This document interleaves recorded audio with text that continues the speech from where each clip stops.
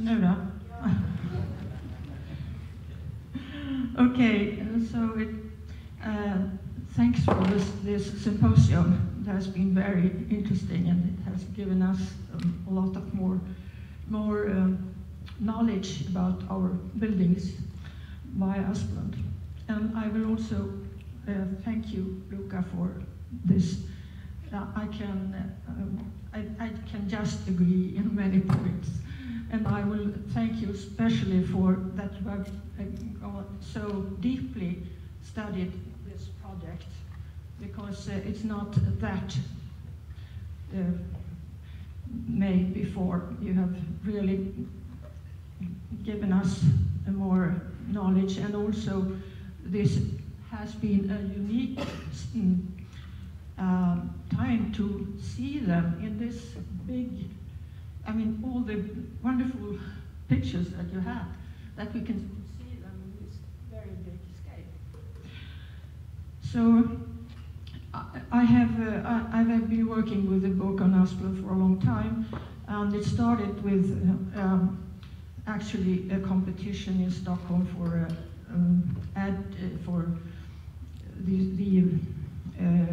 the library to be enlarged, and it was a catastrophic result of this competition in my view, and I was very angry about the whole thing, because it was a too big program for to do anything good about from this program.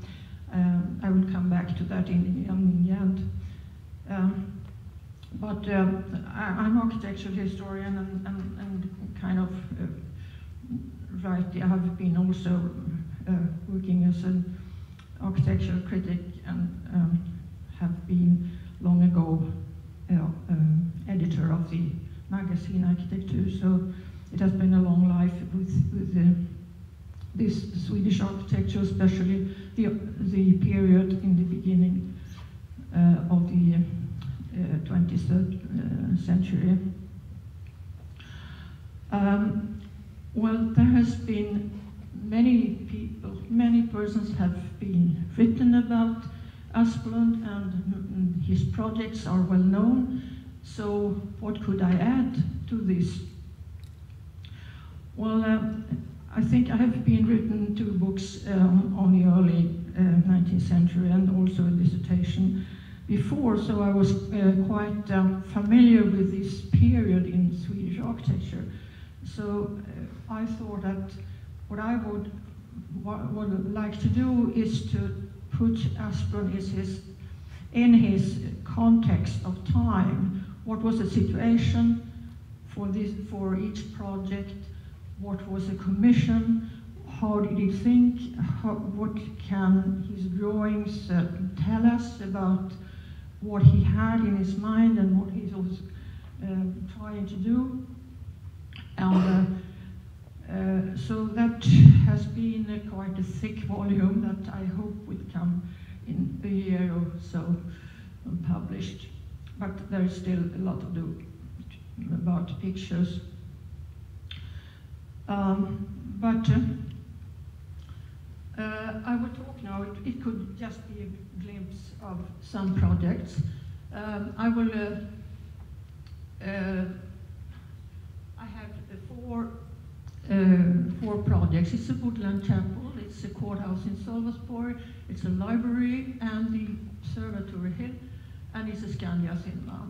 And I will put some special aspects on it, and it's a building in its time. It's a building and its environment. It's the exploration of light and space that is the theme in all his buildings, as Laura also told us. And it's a whole and the details too. So I will start with the. I've taken a winter picture here, also to remind us that this is as a whole cemetery is just wonderful also in the winter, but in the pictures we always see it in the summer. But now we are losing the winters because of the climate change, but it is a wonderful place also when it is snow on it.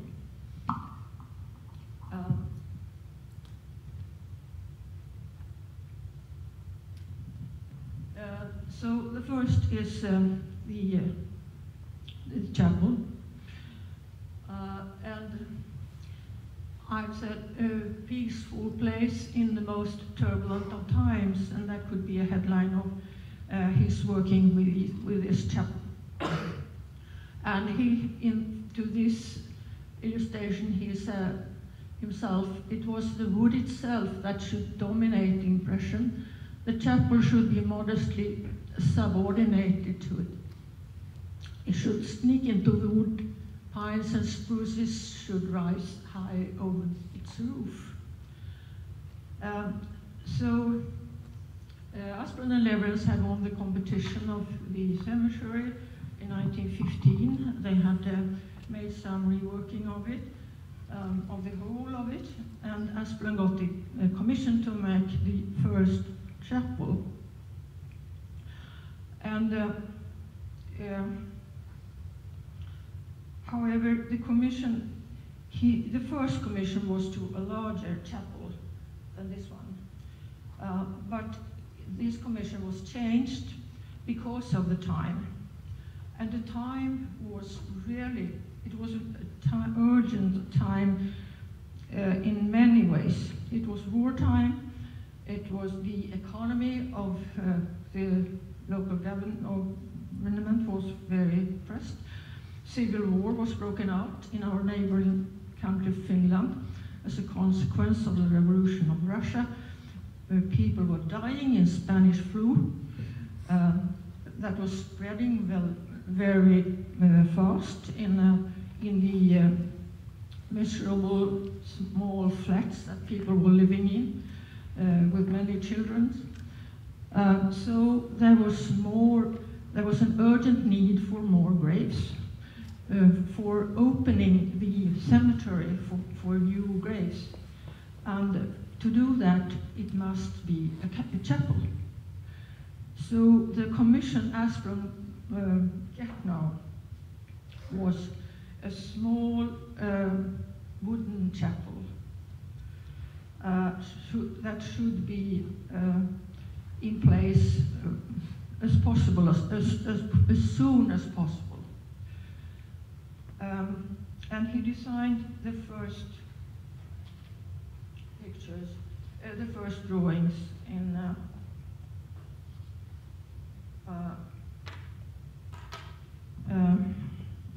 1918, November, when he got this new commission.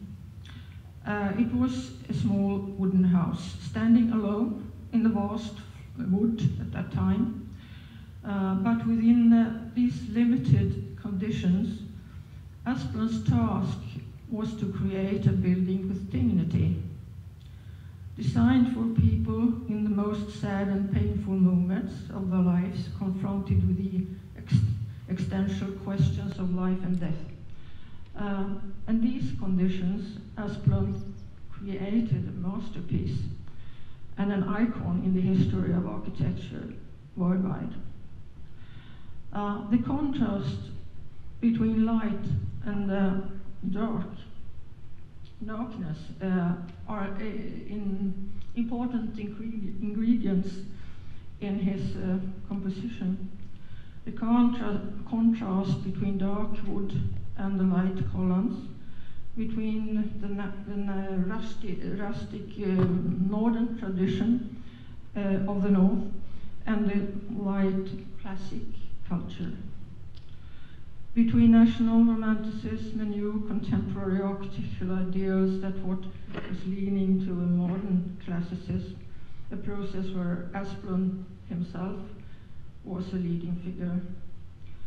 As plain and simple the chapel may be, it contains rich associations to the world of architecture, from small temples in ancient times, as very old primitive houses in northern countries, as well as Danish Golden Age in the early 19th century.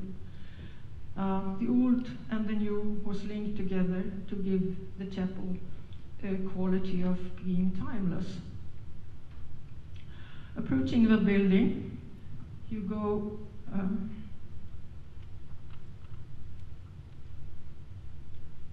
sorry.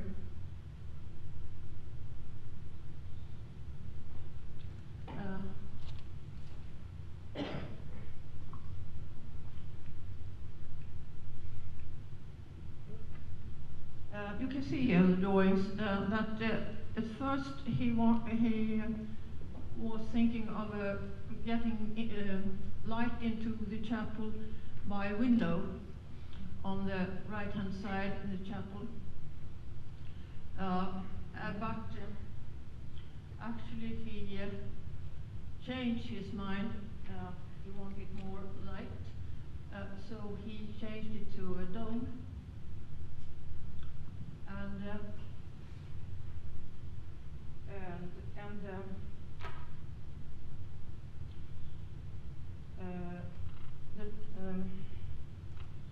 Asplund was, as we heard before, also very.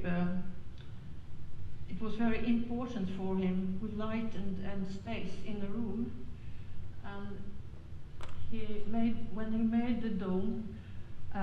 He was doing it that he thought with an effect that he wasn't satisfied with. He was critical to the result of this dome, and that tells also a lot about his how important it was with the absolutely right conditions to get the right light in the building. So he also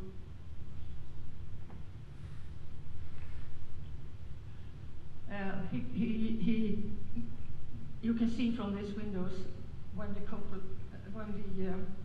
dome comes in, and he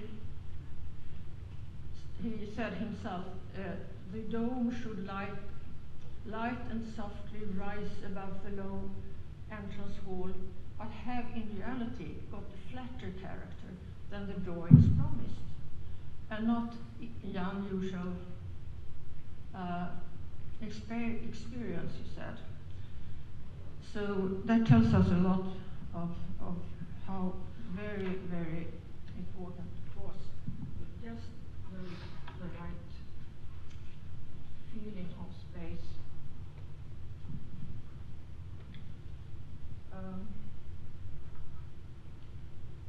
Well,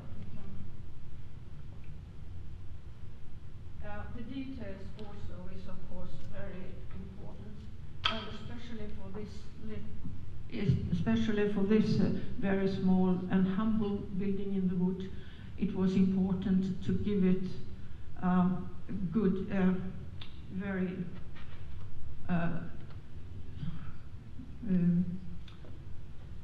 well, these gates that he drew was made by a very clever blacksmith in Sweden, and they were actually very famous and admired object of handicraft too. So this made a new quality to this small and humble building in the wood. He's always keen in details, as you will see also in this cinema. The portico to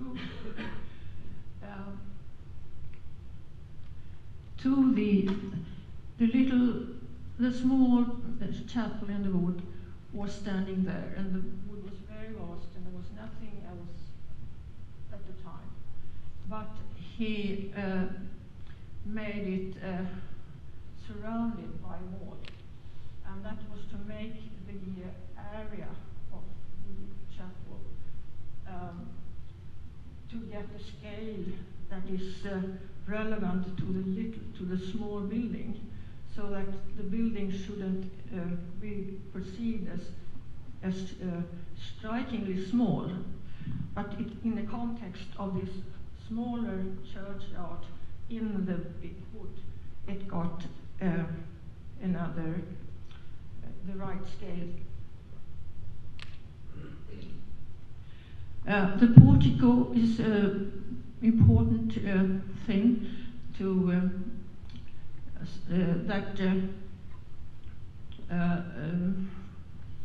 I'm sorry, I'm thinking I'm losing my English words now and then. Because it's the passage where you get into the more intimate character of this smaller churchyard in the big cemetery. So Asplund was working very much with it to get it, make the symbolic passage here very clear, and also that you should see, when you stand outside this portico, you see where you are going, what was waiting out there. And therefore, it needed some very clear signs, as the triangular black roof and the white columns that you can see in when you look into it.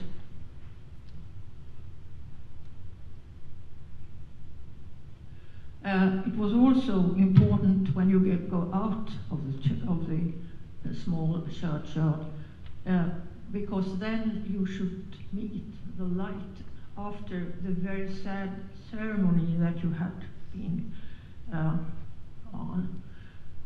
So I'm quite convinced that Asplund has scenographed this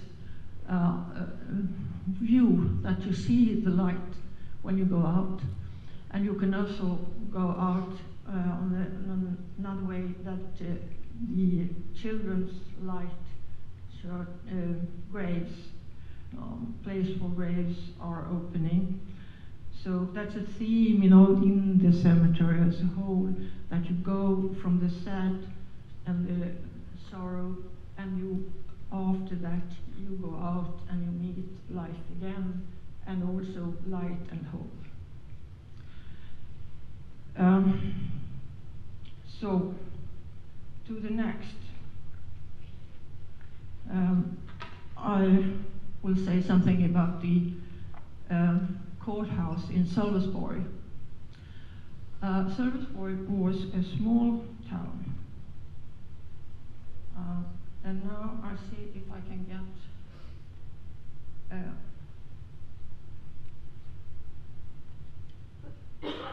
point. You can see here that it's an old town, but have been a little later new.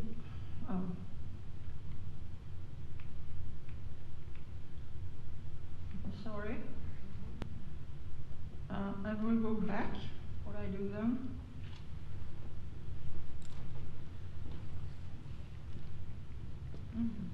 Tack.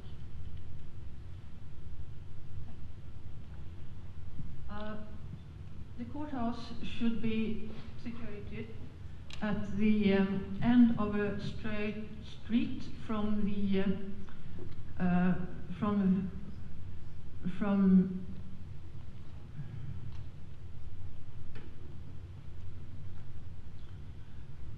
the railway station. That's here, and up there was a street where the site of the house was there. So already at the point of being at the railway station, you should see the courthouse. And it's first,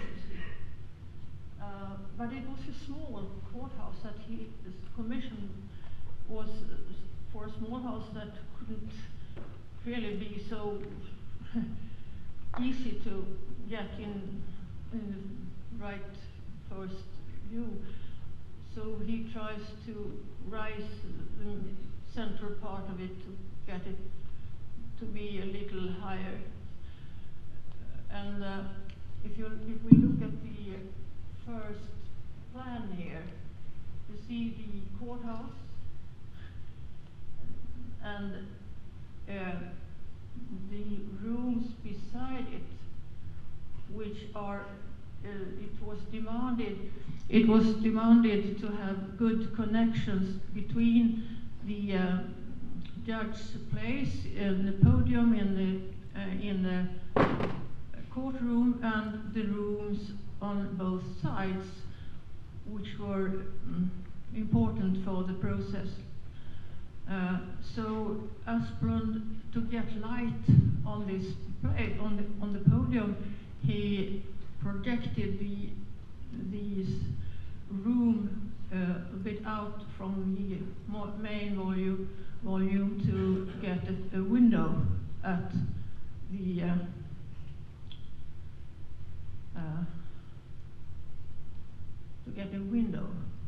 to get light here. But he was not really very satisfied with that. He wanted more light, and he had some problems with the rooms. It was he wanted more space here in this area. And this flight of stairs, the staircase took too much space. So he was thinking about quite another plan. Another plan where he has solved these problems. First, it was a public building and it should be seen from a distance. So with this form, it looks a little higher, a little bigger, and it has also two very clear features: the clock and the arch, which is also possible to see and grasp from a distance. So you see the house already when you are at the station, and he thought of making more light by a dome. And at the same time, when he created the dome, he thought of a rotunda, a circular courtroom. And then he had the problem with the stairs that took too much space, so he got the idea of putting the stairs on the outside of the courtroom. And thereby he solved some of his problems. And he also there was to be two floors. On the bottom floor there was the courtroom and all the localities that had to do with the process in the courtroom. And on the upper floor there should be overnight rooms for people that were going to take part in the process. But here he illustrates how the persons here come and how they see the courthouse. In the first phases, he thought of two entrances, and the middle only for getting light. But as Luca showed us, the workers' buildings from Ukraine that Asplund had drawn before, that had the same podium with two doors, like also Villa Snellman, as you mentioned. But this was also changed here in the courthouse because he got a new commission, and because the judge apartment for him and his family should be included in the building. So that meant that the house would be higher. It would be 3 stories, and in the cellar, which was here, even 4.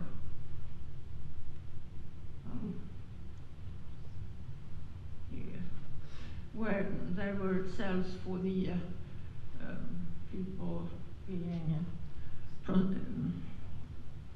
well, what's the term? And then he has come up with these new drawings where he has just added a stair on the other side. So he has the one that comes up onto the bottom stage because it starts in the lower part of the building, and you come up. You can come into the stairs here and there, and you come up to where the 2 flights of stairs meets, and to get another story. He needed a 3rd story, so he made 2 entrances where in the level of the judge's apartment, and another entrance went to a small part of the 2nd floor where there was a new stairs, so the 2 come up also in the 3rd floor. It's a very complex layout, in fact. And then you see here the courtroom as it was in black and white pictures from the beginning. And you can see these balusters that are very special, very strong in its form. That also we can see here in Skandia. And the podium and the seat of the judge in the backside, so which is the end of the street actually that he is his seat. But it has happened a lot since the time. This is just to see how the upper floor with rooms for overnighting people comes up on the 3rd floor. And this there.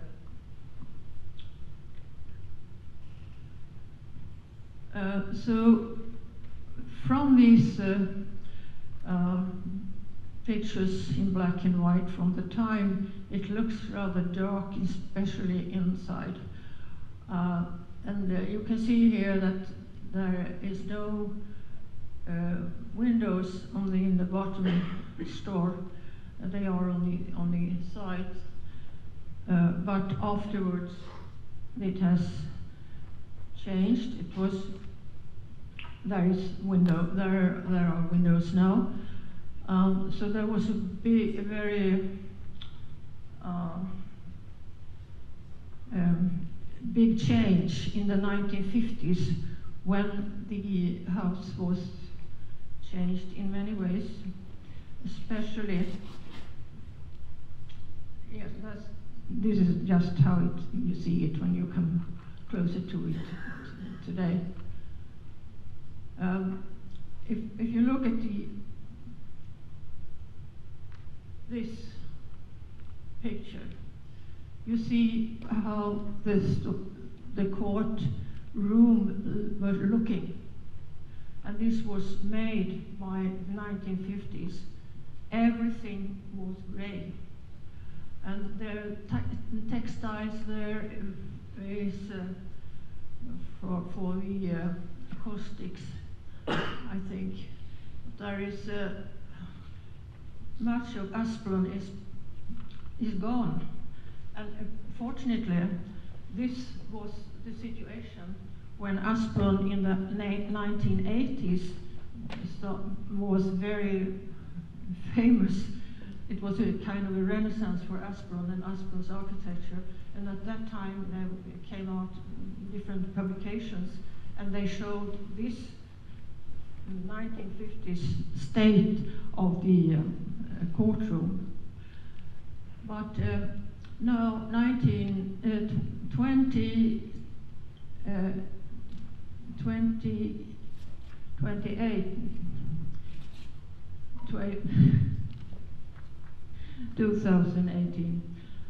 the courthouse was renovated, thanks to then cultural chief in Salisbury, which was then couldn't stay there, but she did, and the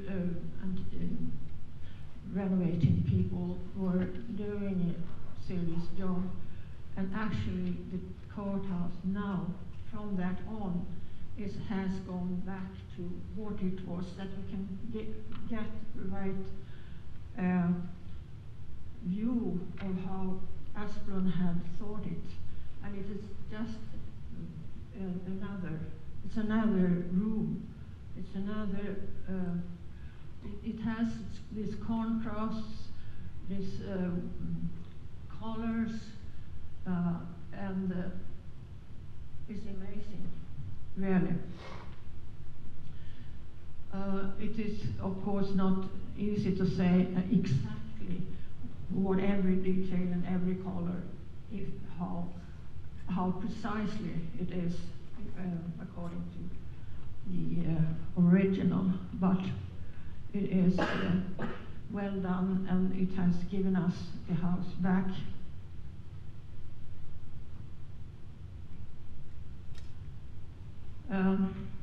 I have myself, for many years, made an article about my idea that the castle of Penningby had been an inspiration for Asplund, and I think so, even if I can't prove it.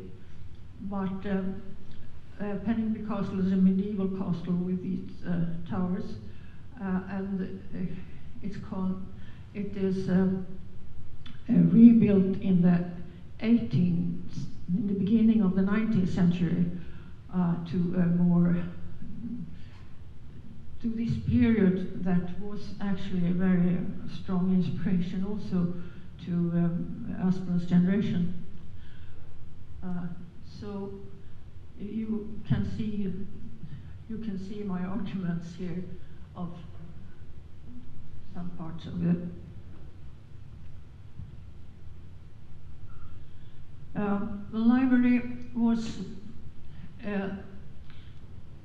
started when Asplund got the commission. He was first he got commission to make a plan for the observatory hill, and he didn't start really working with the library until 2021. And here is the first preliminary sketch, as he says himself. And what we can, it's an octagon, and it has some like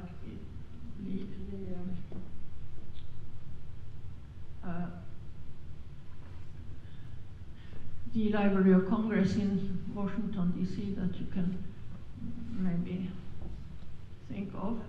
But what you can notice here that he has actually a entrance hall with stairs that takes a lot of place.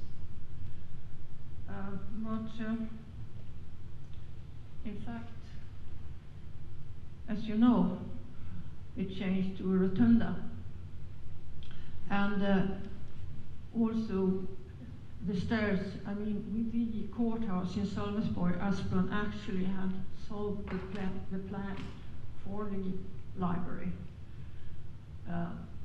But it goes to another scale, and the first perspectives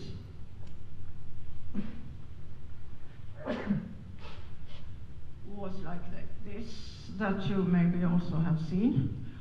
And it should be a public building, and it should be seen from the outside that this is a public building, and the big columns here with the horses were signs of public building, an important building, and that was needed. When it was published, this proposal, critics were really very, they were very happy about it. It was very good, impressing, and so on. But there were some objections about these columns. And Asplund was surely agreed with the problem, and he wasn't satisfied with them either, I think. But what to do? To take them away would leave the house very naked, and it should not be like this, supposedly. So he was also rethinking the whole. The way of announcing a public building, but making it not in this way, to put some things on them, but by forming the volume. I can't, I have not time here to go deeper into it. I have to mention the plan as the overall plan for these for the place called at the time the Acropolis of Stockholm, and it was plans to exploit this hill very hard, and Asplund had got the commission to make a plan for it, and following this plan, it really should have been a highly exploited place that would change the whole city center of Stockholm. As you can see, there is these two versions here, but you can see here, this is the library, it is the School of Economics, and this is another unidentified public building. And then there are houses here, and then there are, on the top of the hill, it's a very big head building for the Stockholm University, the coming Stockholm University. And the old observatory here was planned to be torn down. So, of course, there was a lot of criticism against this plan, and especially from the bureau chief, advisory board, we'll call it, that were against this exploitation of this place. It was, at the time, it was looking like this. The corner you see here is where the library now stands. And this is Sveavägen, and you have the School of Economics there.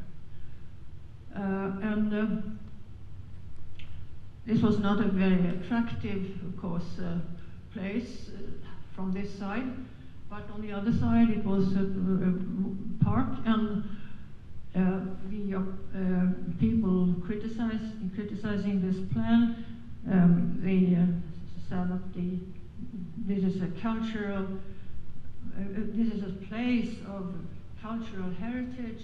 It has been parked, it has been authors writing about it, and the observatory is there, and it has a story, and it must be kept. The hill must be kept. So, without any of this very high exploitation. So the decision was the city of Stockholm they took away their plans for the exploitation, but the idea of having the main building up on the top of the hill for the university, it was still in the plans.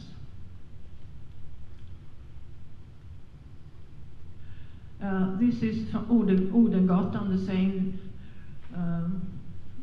just around the corner from what we saw on the picture before. And you see here also the commercial small sales for vegetables, flowers, and so on. And this was traditional on the place, and Asplund was very fond of it because he liked the library to be a place surrounded by people coming, going every day. He was very, very keen on having a street life, not a monument that should stand isolated, but it should be a part of the everyday life for citizens. So he liked this. There was plans for a whole commercial. Well, I come back to this. This is a plan, a new plan. Then, after the change of the plans for the hill, and now, in this time,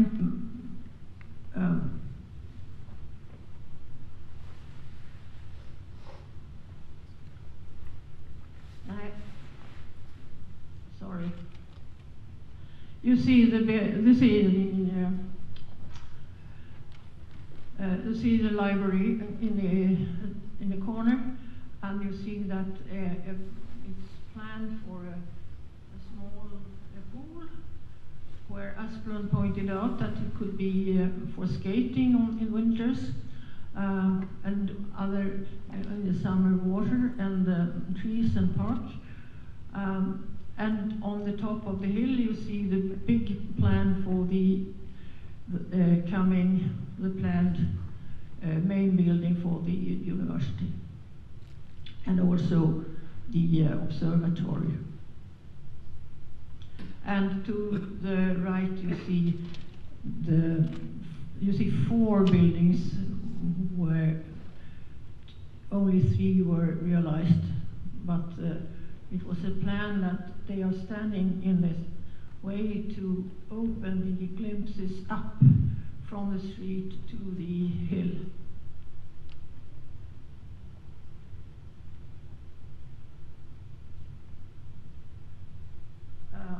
So it was now planned for a park on this this is the situation when the library is finished, and also the School of Economics, and there is an empty place for what was before a lot of old wooden buildings in bad condition. But now is to be realized a park with a pool, and as you see, two of the buildings, the Lamell buildings there by Lallerstedt is also in place.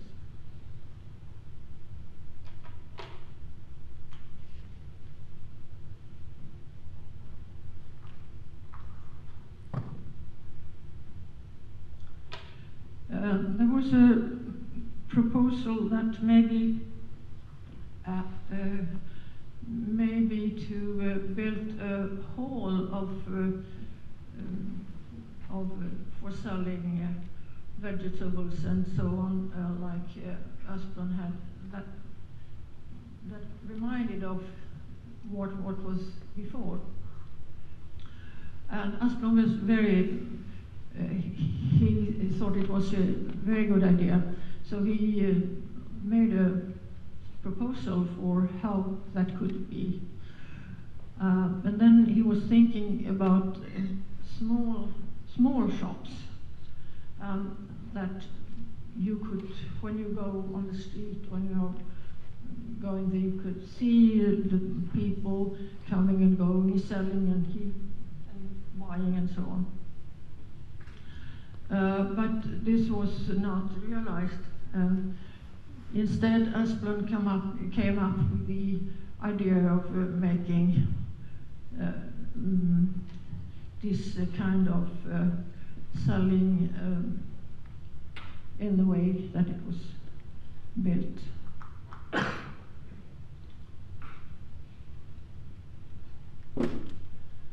And the hill, it was a very important change here from the plans from 1919 that Asplund made for the hill as a whole. And it was like one of the famous from time critics said, he was associated to a university campus with the people sitting and reading and writing and so on. And it was something that it really was for a long time before the new university in Filmstaden was built. It worked like that because it is a kind many houses that with academic work on. So just a few buildings. It was important for us that two things. One concerns the outside of the house and one concerns the inside of the house. And when it comes to the outside, it was a question of the library as a public building to have a kind of authority in the city, but not to be an isolated, but a building in the street life, in the life of the citizens. But it should announce that it is that kind of building. And what means could he use? I said before, he was thinking of volumes to get these kind of rising. And he, as you know, it is the rotunda and the lower part of it. And Asplund said,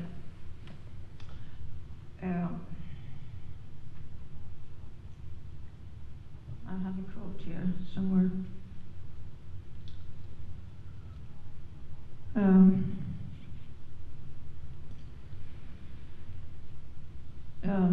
that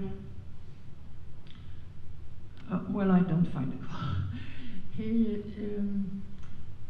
He had a discussion with the commissioners, the government of Stockholm, on the costs of the building, and they were asking if it couldn't be cheaper or less expensive to make a quadrat form and not a rotunda, not a round one.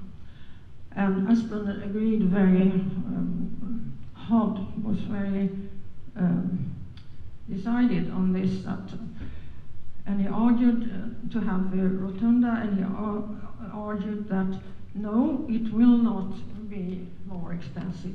The only thing that I have done that maybe not is absolutely necessary, that is that a question of the library as a public building to have a kind of authority in the city, but not to be an isolated, but a building in the street life, in the life of the citizens, but it should announce that it is that kind of building. And what means could he use?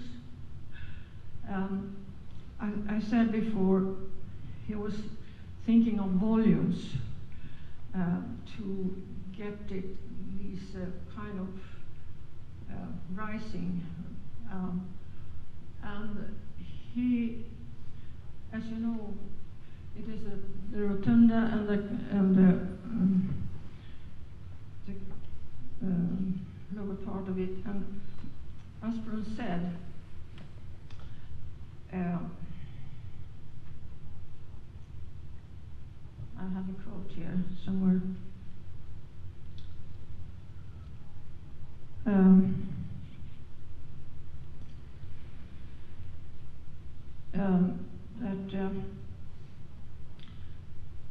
Well, I don't find it.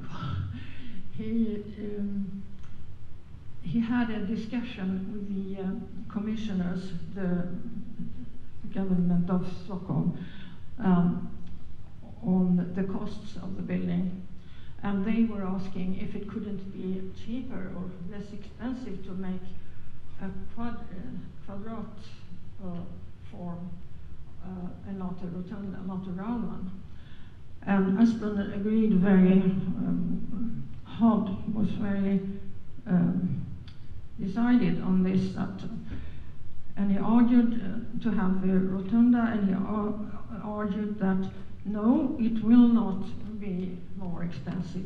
The only thing that I have done that maybe not is absolutely necessary, that is that I have made the cylinder a little higher than is absolutely necessary.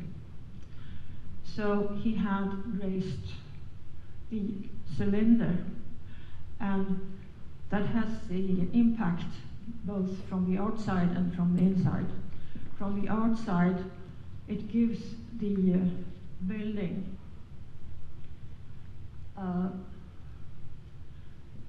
you know, it will be seen from different points in the city, and that was important. Here you're standing on a spot where you have three buildings, three buildings in that you can see. It's Engelbrekt Church, it's Olof Fredrik Church, it's the library, and from the Olof Fredrik Church, imagine you could also see the Stockholm Castle, as Johan Bertelius pointed out. So this is a building in the environment, as Luca also pointed out, is always for Asplund very important how it sets, how it relates to the environment and other buildings around it.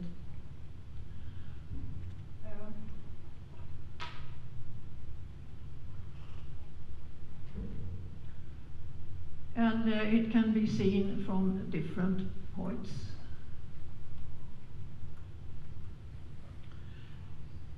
So my last object will be this cinema that we are sitting in now. And it is just, it's 100 years from now, from then to now.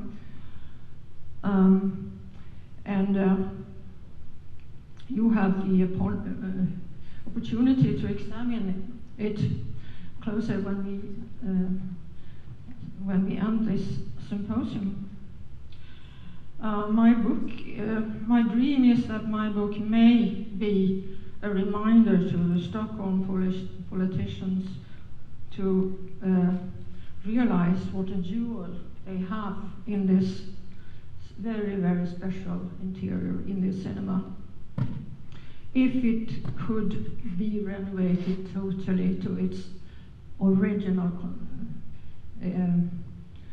condition, it would really be a sensation, I'm convinced. It's a charming example of Asplund's play with urban references, with buildings in buildings, separate volumes, as well as scenography of inside, outside, where you feel that you are inside going out and outside going in, and so on. And we go from the foyer that feels like we are outside, and we enter a new building that gives an outside feeling with a blue sky. Or we take the stairs and are in a small street coming up and get the feeling to be outside, to enter a kind of a tent or an entertainment tent or something.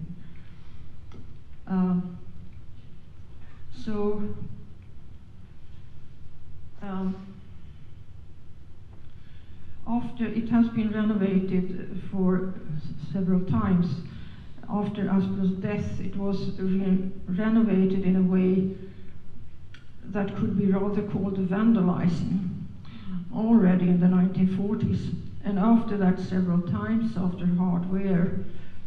But a more ambitious renovation was made actually by Claes Reichmann's architect and antiquarian office about 7-8 years ago. And they have made some very important things. They have renovated these broderies, and they have added the green color that you find in the foyers here. That should be a sign of being outside in a garden or in the green when you enter the auditorium. So, and all the small niches, and Asplund had many artists working with him with these different things in the cinema. And we have also Jonsson's sculpture here is back, and a lot of other things is for the better.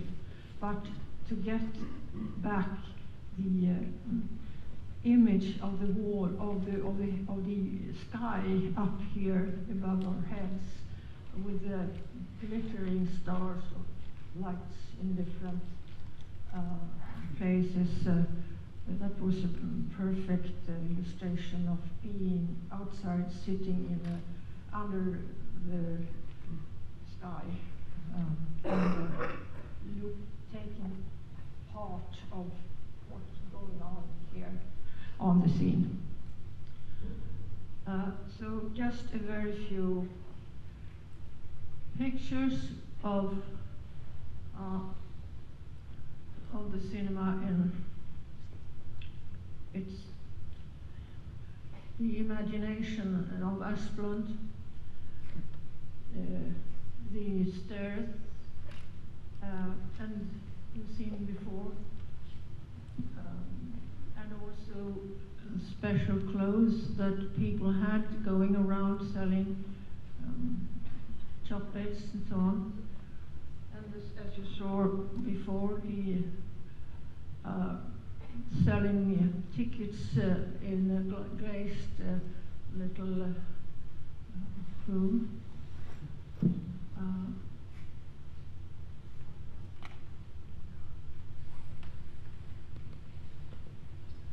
The details here, as always, by Asplund, it's taken care of very fine. And you can see them if you go upstairs. You see these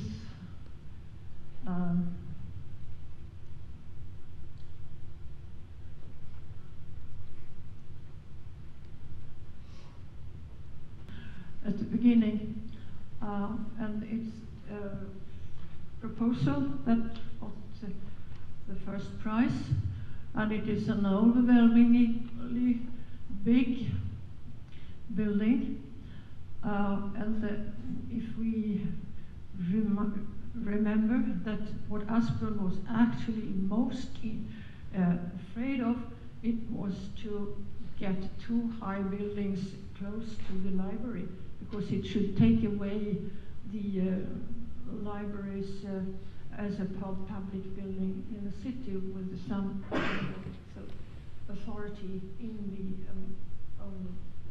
in its own environment. So that made me very angry to see this, because the program was too big and the chances to get a good result of it was minimal, as I saw it. So I decided to write a book on Asplund, and that's how it was. So that's why I'm working for still. Thank you.